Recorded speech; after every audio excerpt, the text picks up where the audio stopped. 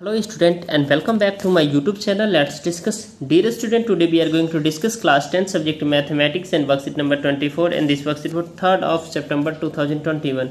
So dear student, आज हम discuss करेंगे सिमिलर ट्रायंगल जिसका इंट्रोडक्शन देखेंगे, difference between congruency and similarity देखेंगे। ठीक है, तो यहाँ पे डियर स्टूडेंट दो फिगर दिया हुआ है। ठीक है, और ये दोनों सेम भी हो सकता है और नहीं भी हो सकते। तो देखिए जैसे ये दोनों सेम ही हो है और ये दोनों सेम है, लेकिन ये दोनों नहीं, ये इन दोनों का जो है ना पेयर जो है ना देखिए इस दोनों में सेम नहीं है। ठीक है, अब टू फिगर जो है ना सेम हो सकते हैं। ठीक है, और सेम कैसे हो सकते हैं, जैसे एक पेज है, पेज का एक बुक का दो पेज सेम हो सकते हैं। ठीक है, पेयर ऑफ द जो है ना क्या हो जाएगा, पेयर ऑफ जो है ना ईयररिंग। ठीक है, ये सेम हो जाएगा। राइट, उसका डिस्टेंस सिमिलर ट्रायंगल भी हो सकता है, इसका जो है ना चाहे शेप में छोटा हो या बड़ा हो। राइट, तो ये हो सकता है। इसका जो है आप देख लीजिए, ये सारा लिख करके देख सकते हैं। यदि इसके इक्वल टू ये हो जाएगा, इसके इक्वल टू ये हो जाएगा, यानी A B equal to E D हो जाएगा और A B C equal to E F हो जाएगा और डी एफ इक्वल टू ए ये हो जाएगा। तो ऐसे करके ये सिमिलर हो जाएगा। ठीक है, उसका डियर स्टूडेंट कॉन्ग्रुएंसी का जो रूल है, कॉन्ग्रुएंसी ट्रायंगल,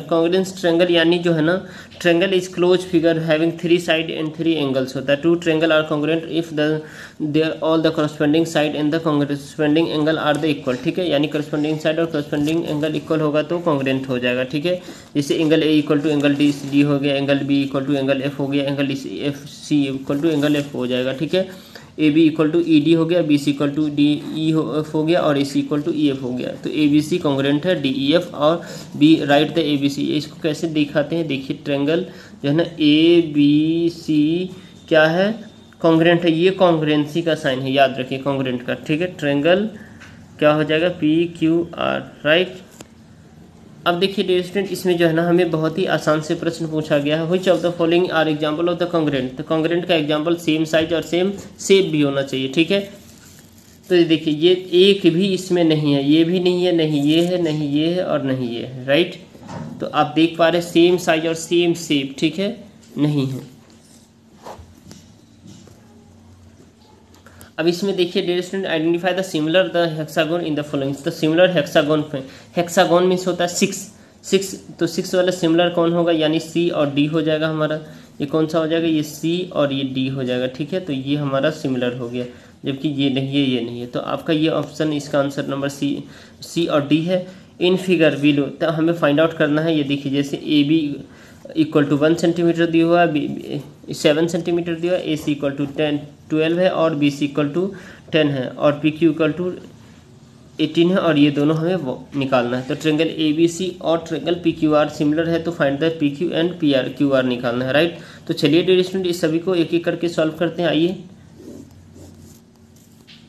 क्वेश्चन नंबर पहला में नॉट कोई भी नहीं होगा, दूसरा में सी और डी सिमिलर है। ठीक है, थर्ड में ए सी इक्वल टू 12 सेंटीमीटर है। ठीक है, A B equal to 7 centimetre है, B C equal to 10 centimetre, P R equal to 18। तो पी क्यू हमें फाइंड आउट करना है और फाइंड आउट करना है पी आर क्यू आर करना है। तो हम कहते हैं जैसे यदि ट्रायंगल जो है ना dear student A B C और पी क्यू आर है तो सिमिलर, तब ए सी इक्वल टू पी आर होता है, A B equal to P Q होता है, B C equal to Q R होता है। राइट, अब देखिए ये 12 अपॉन में 18 हो जाएगा, 7 अपॉन में पी क्यू हो जाएगा और 10 अपॉन में क्यू आर हो जाएगा।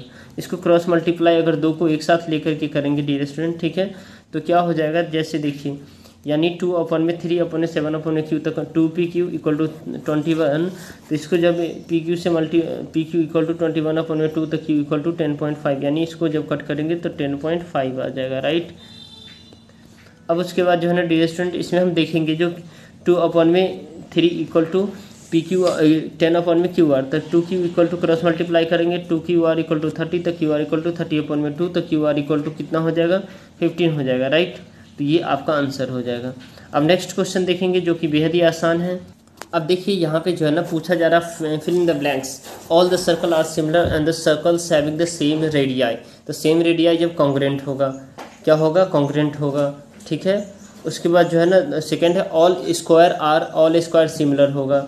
ठीक है, ऑल स्क्वायर सिमिलर होता है। उसके थर्ड है all the triangle are the equilateral होता है। उसके बाद फोर्थ है give to different example of the following similar figure. Similar figure में आप स्क्वायर लिख सकते हैं और जो है ना आप जो है ना सर्कल लिख सकते हैं। ठीक है, उसके बाद कॉन्ग्रुएंट में यानी आप झुमका लिख सकते हैं और जो है ना या पेयर ऑफ जो है ना पेयर ऑफ ईयररिंग्स, और आप सेम बुक के 2 पेज लिख सकते हैं। ठीक है, तो चलिए इसका आंसर को देख लेते हैं एक एक करके। ठीक है, आपको क्या फिलअप करना है। तो देखिए फोर्थ में आपको पहला में कॉन्ग्रुएंट, दूसरा में आपको सिमिलर, तीसरा में आपका इक्विलेटरल, और फोर्थ का ए में आपको सिमिलर ट्रायंगल, यानी देखिए सिमिलर ट्रायंगल। ठीक है, उसके बाद तो ये क्या है, सर्कल है। ठीक है, सर्कल हम कह सकते हैं, और ये हमारा स्क्वायर हो जाएगा, स्क्वायर हो जाएगा, राइट। अब देखिए स्क्वायर को आप जो है ना आसानी से इसे लिख लीजिएगा। ठीक है, अब देखिए उसके बाद जो है ना बी में जो है ना कॉन्ग्रुएंट फिगर जो है ना पेज ऑफ नोटबुक और पेयर ऑफ ईयररिंग्स हो जाएगा, राइट। तो आप मुझे सपोर्ट कर सकते हैं इस वीडियो को लाइक करके, इस चैनल पे नए हैं तो चैनल को सब्सक्राइब करके, और ज़्यादा से ज़्यादा शेयर कीजिए डेली स्टूडेंट। तो फिर मिलते हैं नेक्स्ट वर्कशीट में, तब तक के लिए bye bye, take care, have a nice day.